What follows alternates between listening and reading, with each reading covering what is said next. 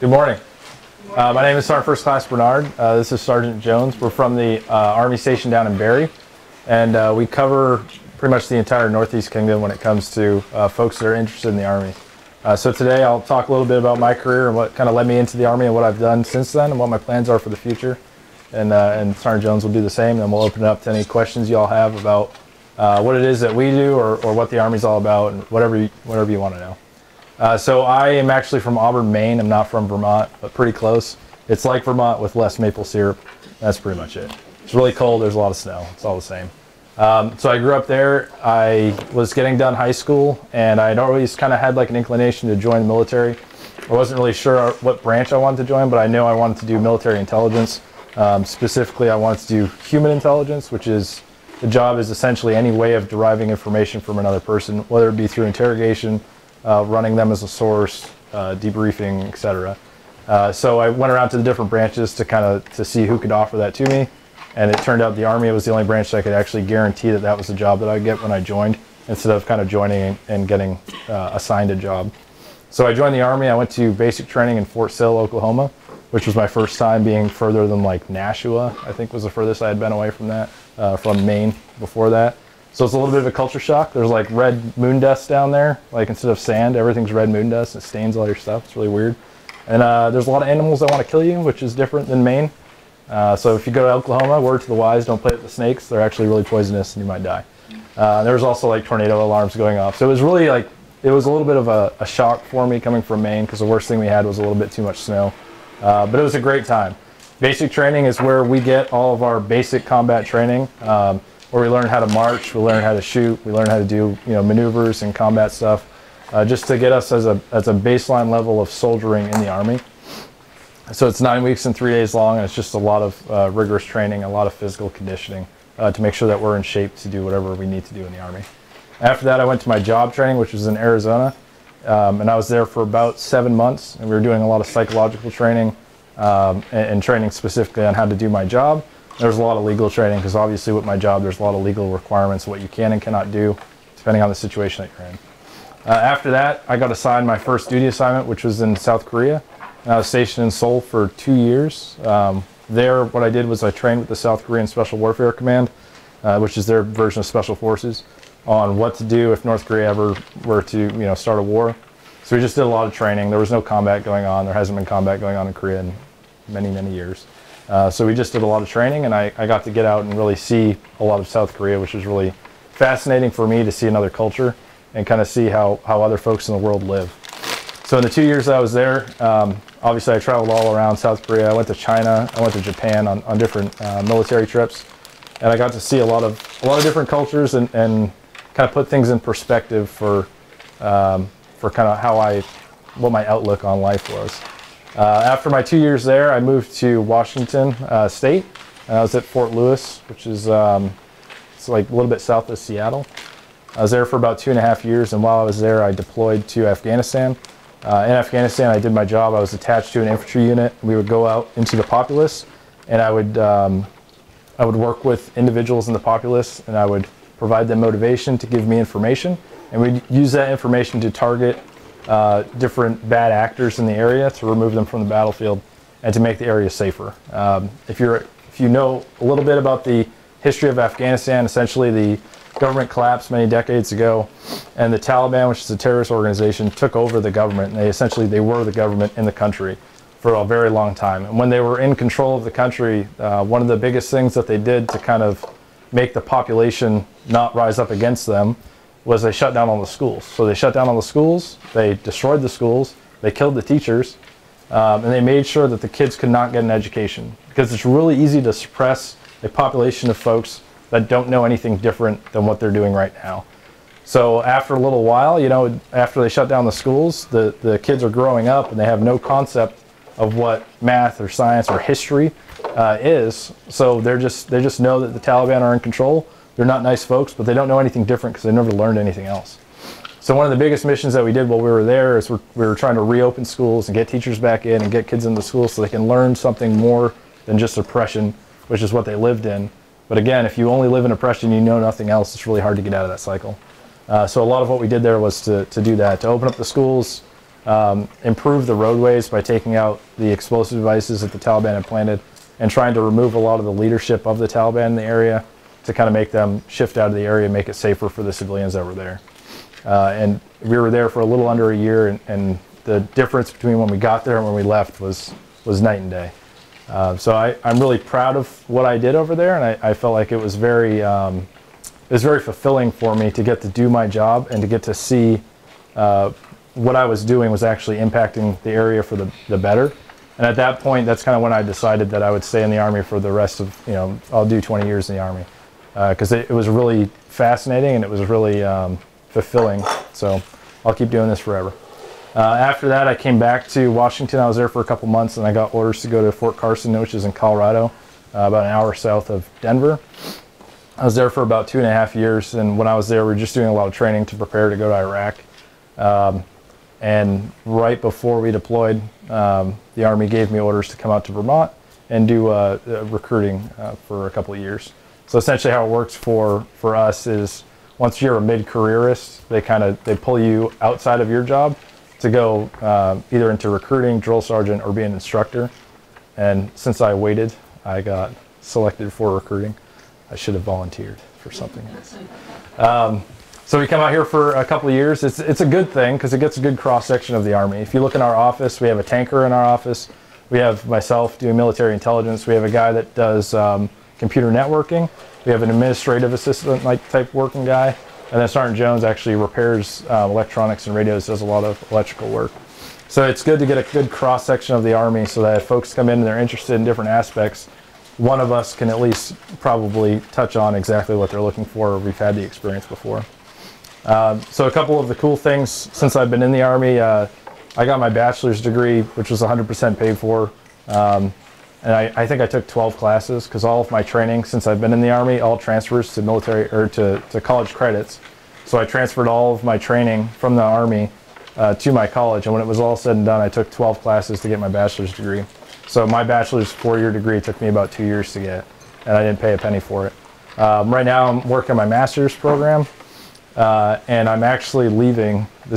Recruiting's a 3-year gig, and I'm actually done in a week. And I'm moving out to Monterey, California, where I'm going to go back to my job, and I'm learning Russian. Actually, I'm going to Russian school, and I'll be there for a little over a year just learning how to speak Russian, and I actually get another degree out of that, which I'm pretty excited about. Yes? Why do you need to learn how to speak Russian? So for my job, my whole purpose is to talk to other people in different cultures and get information from them. So there's certain, in my job, if there's 400 of us, then 20 of us need to be Russian linguists, 20 of us need to be Arabic linguists, 20 of us need to be Farsi linguists, etc. So I volunteered to be a Russian linguist because I've always been interested in Russian. So it was an opportunity that came down, and I'm set to go back to my job, and it was just kind of a cool move to make. Plus Monterey is like 70 degrees year round and it doesn't snow there. So that was a big part of my choice, I'm not gonna lie. I live in West Danville, so I got like 10-foot snow drifts and stuff, so I was like, let's go.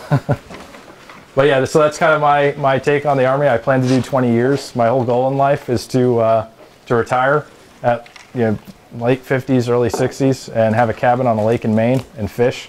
Like that's all I want in life. And the Army has kind of paved my way to get there and to be very comfortable while I'm there. So I'm using all of the experience, all the training I'm getting in the Army, and my goal after my 20 years in the Army, I'll be 38 years old. My plan is to move to probably the DC area and work for an intelligence agency there for a couple of years, and then I'll retire again and I'll move back up to Maine. But one of the big motivators for me to do the Army and to join was it was something that I was really passionate about. And I would encourage everybody, not just military, but in life, pick something that you're really passionate about when you're looking for a job. Because if you're not passionate, it's just going to be, it's not going to be fun. And when I was growing up, my dad, he was a salesman for Pepsi, and he was not passionate about that. So every morning he woke up and he said a lot of words that I'm not going to repeat ever. And then he'd go to work, and then he'd come home really late at night and he'd say a lot more words that I shouldn't repeat ever. And I was like, all right, this guy's just not having a good time. And I respect my dad. He raised us very well, and he made money to make the kids comfortable and growing up, but he really didn't enjoy what he was doing. So I said, well, I want to be able to support my family, but I don't want to be miserable like he was doing it. So what can I do that I'm passionate about and that will pay the bills and this is what I chose to do. And I'd say it's very lucrative if you stay in a little bit, and it's definitely paving the way to make sure that I'm comfortable in the future. And the big college benefit, I'm sure you've all heard that you get free college in the Army. I'm not actually using that because I'm doing all my schooling while I'm in. So I'm going to pass my college benefit to my kids. So I'll be able to put them through college as well, just based off my service. So I'm pretty excited about it. That's kind of my 10-minute story of what I do and why I'm in. Then Sergeant Jones, if you want to go into yours real quick. So I'm Sergeant Jones. I'm originally from Georgia. It's hot. There's no snow ever. So whenever I finished high school, I originally went straight to work and going to college full time. I started a family quite early, and I had a wife and 3 kids, and it was quite tough to pay for college and work full time and try to provide for them off of that. It's because whenever you're first coming out, you're not going to get a job that's going to pay $40 an hour or something really beneficial. It's always generally very low, and I always had an interest in joining the Army, but I didn't want to leave the wife and kids, and so it kept me from joining straight out of high school. But after doing that for a while, I realized I was not happy with how it was quite a struggle and trying to take care of them and provide for them and all that stuff. So I wanted to go ahead and join and start working towards having a much more successful future. And so I joined, and my wife wasn't completely happy at first, but she understands. But I got sent to Fort Jackson, South Carolina for basic training. And then from there I went to Fort Gordon, Georgia for my job training, which is electronic radio repair. It's not too much really exciting stuff about it. We fix electronics. There's some other stuff that I get to do, like sometimes we get attached to mechanics and stuff like that. We get attached with them, so we're able to fix vehicles and stuff like that as well. So it's not just electronics that I've been able to work on since I've been in. But from Fort Gordon, my first assignment was Alaska, and that was quite a shock for me going up there because it was cold and a lot of snow, and it was dark in the wintertime. And I had never experienced that in my life until then. And then I had a lot of fun up there. It was a great time. I spent 3 years there. From there I went to Fort Campbell, Kentucky. And while I was at Kentucky, I was able to go, I was sent to the border for the border security support. And what we had to do was bring food, water, help set up like shower systems and stuff like that, tents and stuff for the border security, and also for the people trying to seek asylum and all that stuff as well. From there, shortly after I came back from that, I got tasked to come to recruiting, and so I went to school for that, and I'd always wanted to go to Vermont. It's like one of my bucket list items, and so luckily I managed to get here, so here I am. I've only been here just a few weeks, but ever since I've been in, every place I've always wanted to go to Alaska. I've always wanted to see Vermont. Colorado's next on my list, so I've always been able to go to the places that I've wanted to go. So it's worked out very well for me. Financially, it's been quite a bit better. I've just recently bought my first house, so I've only been in 5 years, and I plan on going to college here soon, and I plan on passing the college benefits on to my kids whenever I retire. That's about all I have so far. All right. Does anyone have any questions about either of our stories, or about the Army in general, or the military life, or why is the sky blue, the grass green? Someone's got to rip the Band-Aid. If the first person asks it, then it'll open it up for everybody else. Yes, sir. I'll bite. It's pretty cool you're going to the language school in Monterey. My grandmother's brother went there in the 1930s. Oh, nice. Worked out really well for him. Yeah. Does that mean you're likely headed to Russia after you learn Russian? I would be dead instantly if I went to Russia. I am not probably ever going to go there. I'll do a lot of stuff in Eastern Europe, but being with my job and stuff, we're probably on a list. Like, it's probably not a good idea. I'll do stuff around, but I don't think I'll ever go. Yep. I'd love to. I've always wanted to, but it's probably not in the cards for me at this point. Yeah. How did you choose that language as opposed to one of the other ones? Why? I've always been really interested in Russian. I've just done a lot of studying in the past about the Russian problem set and kind of what's going on there. And it's always been really interesting to me because I've always been interested in like spying and whatnot. And if you go back to during the Cold War, all the spying that was going on, I thought that was fascinating. I always watched shows and read books and all of that about that. So they wanted me, when I asked for language training, they were really pushing for Indonesian and Mandarin. And I've already been to Asia, and like I kind of feel like I checked that block, and so I kind of wanted to do something on the other side. So Russian for me was definitely like an easy choice out of the options that they had. It all goes off of like strength. So if we need 20 in this language and we only have 5, then they're going to try and fill that one. So they had 5 languages. I want to say it was Farsi, Russian, Mandarin, Tagalog, and Indonesian. They're actually really pushing Indonesian, but that really pigeonholes you into one very small area, and I didn't want to be there for the rest of my career. So Russian was a pretty easy choice for me. What else? Yes, sir. Wouldn't they train you for like any scenario though?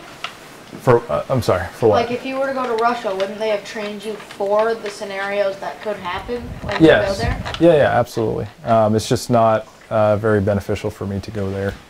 Honestly, there's a lot of Slavic countries around Russia that speak Russian as well, so I'd probably do a lot of work there, more likely than not. Oh, sorry. Yes, go ahead. How does it work to pass down your college benefits to your kids? So when you do 3 years of active duty military service, regardless of branch, you earn what's called a post 9/11 GI Bill, which pays for 100% of tuition for 4 years to a public institution, or pays up to a certain cap to a private school. So I earn that benefit as soon as I do 3 years in the Army. So not only does it pay tuition, but it also pays a monthly stipend for living based off the area code of where you're going to school. So for like Norwich, it's like $2 grand a month. But if you went to school in Kentucky, it'd be like $4 a month because the cost of living there is minimal. It'd be more than that, but you get the point. So since I'm not using it, I have the option to pass it on to my kids. So my daughter is not even 18 months old, but I'm not using it, obviously. I'm getting my master's degree paid for by the Army, and I'm about to get another degree for free for going to Russian training. So as much as I'd love to be in college for the rest of my life, I'm not going to do that. I'm going to, all it is like signing one paper, and I hand it down to my kids. So if I have another kid, what I'll do is probably do 50-50. And one will get 2 years, the other one will get 2 years, and then they can figure out the other 2 years. I figured it out, right? What other questions?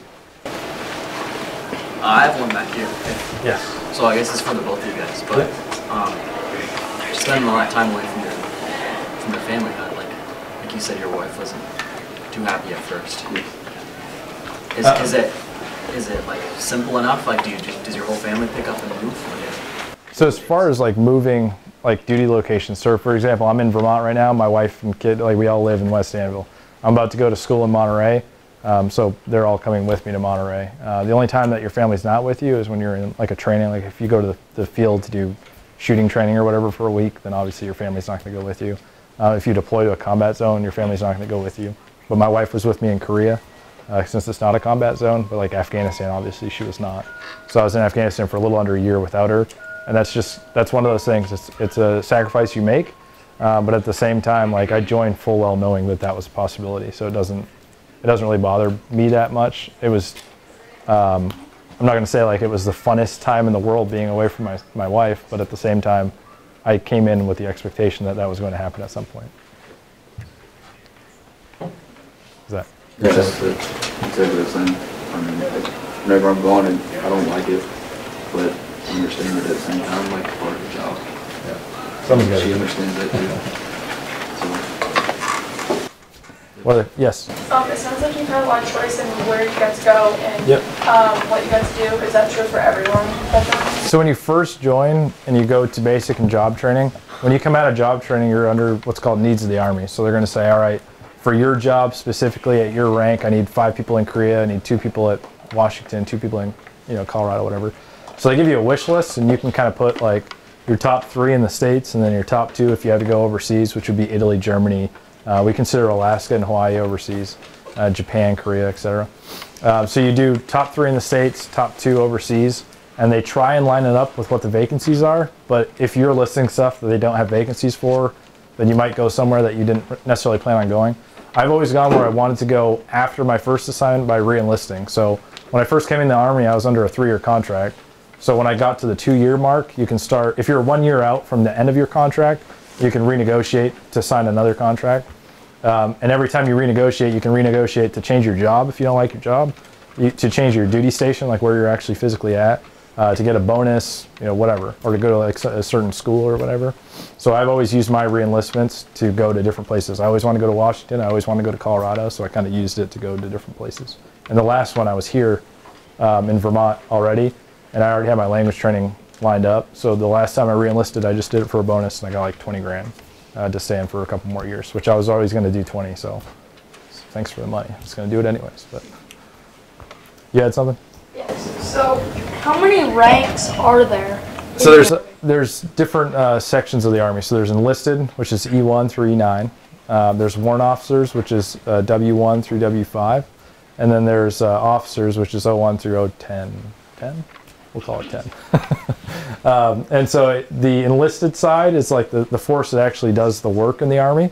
The warrant officer side are the kind of the technical experts for the work that's being done, and the officers are more of the management and just planning everything out. They do a lot of the management, less of the hands-on work, and more of just the managerial, making sure folks are in the right place and trained on the right stuff. So what does a 5-star general do? 5-star general doesn't exist more often than not, because that only gets declared in a wartime. The last time that got declared, I think it was World War II. Yes. So 4-star is really the highest. And the 4-star general, there's several of them in the Army, and they control the major commands. So we have different major commands in the Army that cover different regions of the world. And generally speaking, 4-star generals would be in charge of one of those major commands, or a 3-star general, depending on which one it is. Yes? Would you guys nervous when you started the job? Would I know? I'm sorry. Were you guys nervous when you started? Yeah. I had never done an interrogation when I was 18, you know what I mean? So I picked the job, I was really excited about it, but I got the training and I'm like, oh, this is different. So it was I'd say I was nervous, yeah, for sure. I'm not too cool to admit that I wasn't, I was a little bit nervous.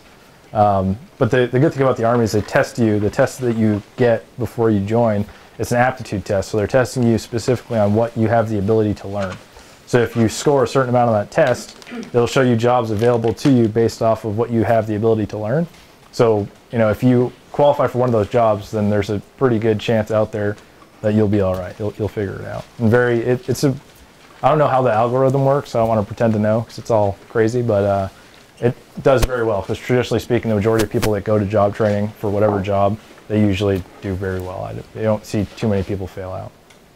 But yes, ma'am. Can you talk about what the badges? Yeah, sure. So on the dress uniform, I'm going to do it on him because it's easier because I can look at it. On the uniform, anytime you see stripes or anything like this, that's the rank. So he's a sergeant E5, so he has 3 stripes, 3 chevrons. I'm a sergeant first class E7, so I have the 3 chevrons, and then I have 2 rockers on the bottom because I'm 2 ranks higher than he is. Up here is the unit insignia, so every different unit in the Army has a different unit insignia. And so this is the one for recruiting command. This is his branch, so he is, it's kind of weird how it's set up. Even though he's an electrician for radios, he actually falls under the Ordnance Corps, which is like where all the explosives are. So this is the Ordnance Corps. And then these are his awards, so this is everything he's done in the Army as far as getting awards for different achievements that he's done, or commendation medals for service in different areas, and then kind of where he's been. And then you get a good conduct medal if you're a good young man or lady. The National Defense Ribbon for doing the right thing. Global War on Terror, Army service, and say overseas. Yes, we have a lot of ribbons. overseas. And then he has his driver's badge. If you drive over a certain amount of miles without having an accident, you have a driver's badge. And then you have your marksmanship badge, which changes depending on how well or not well you shoot. And then the name tape, this is any unit award. So the award's won by the unit that you were in, or while you were there. So mine is from this one. My unit was awarded that from our deployment to Afghanistan. So regardless of what unit I'm in, I wear this for the rest of my time in the Army. And then yeah, that's pretty much it. I think mine's about the same. We're wearing 2 different uniforms today. So, and this is his recruiter badge. And then on this side, I have my deployment badge, because this is a unit that I deployed with to Afghanistan. So I'll wear this for, unless I get another one that I want to put on there. Good. Depending on the uniform, we might have different stuff on. If we're in like the combat uniform, then really like we don't have much on there. It's just our rank, name tapes. You can wear the recruiter badge, and then I have this one that I wear on my combat uniform. This is a combat action badge. That just means that when I was deployed, I was in direct contact with the enemy, like I was in a firefight, essentially. So if you get in a firefight, you get that one. What other questions?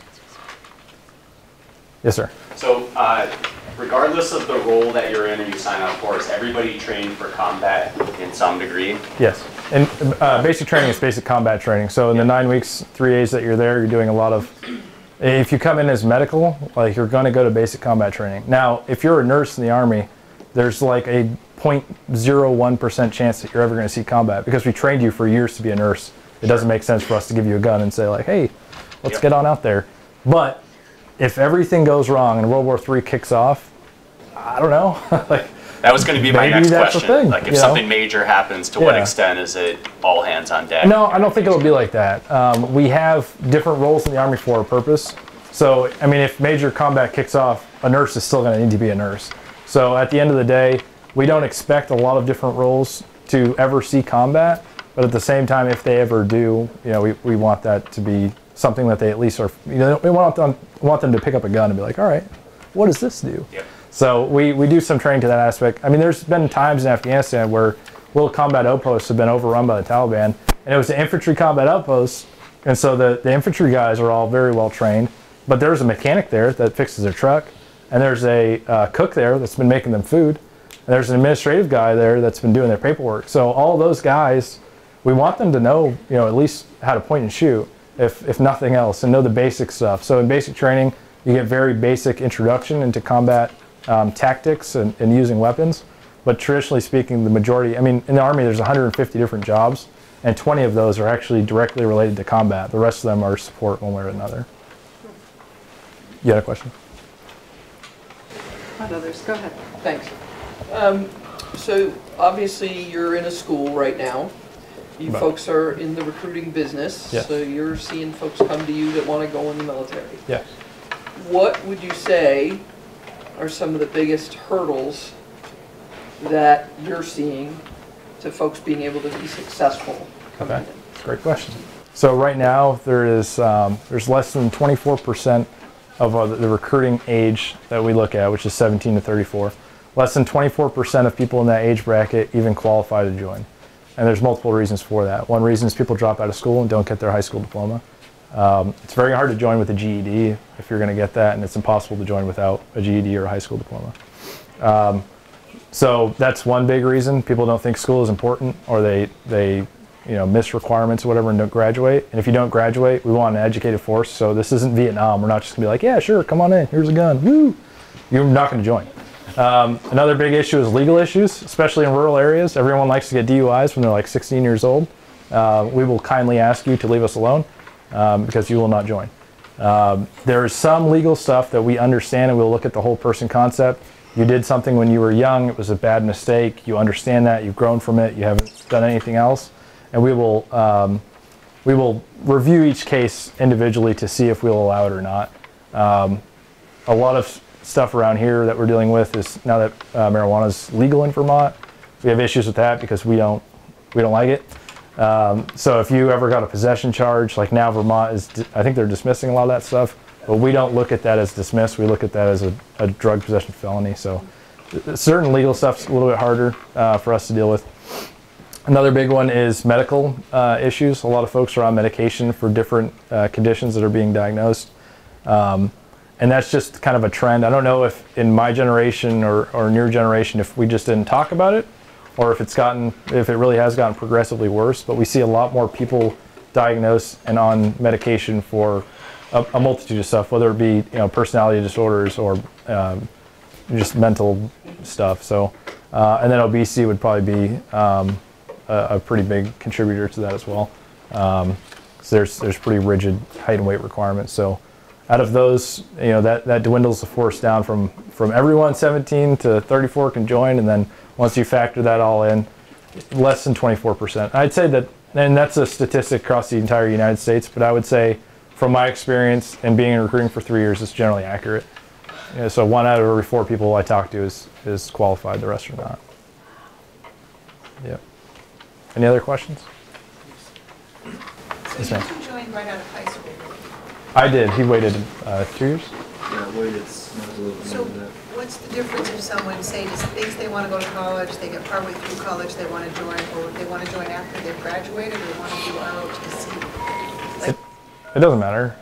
You can join at any time. get credit, like, Yeah, so if you do a college for a little bit and you have a couple classes, you'll come in at a higher rank. Yes. So you get credit for stuff like that. If you took a gap year, which everybody likes to take around here, no, you don't get credit for that. You get a where the heck have you been for a year? That's about it. But yeah, so there's different requirements. If you have X amount of credits, you go in 1 rank higher. If you have even more, if you have your bachelor's degree already and you want to come enlisted, then you come in 3 ranks higher. So or you can commission as an officer, So there's a lot of different opportunities. All right, that's all the time that we have for today, but can we thank them for coming? Thanks for having us.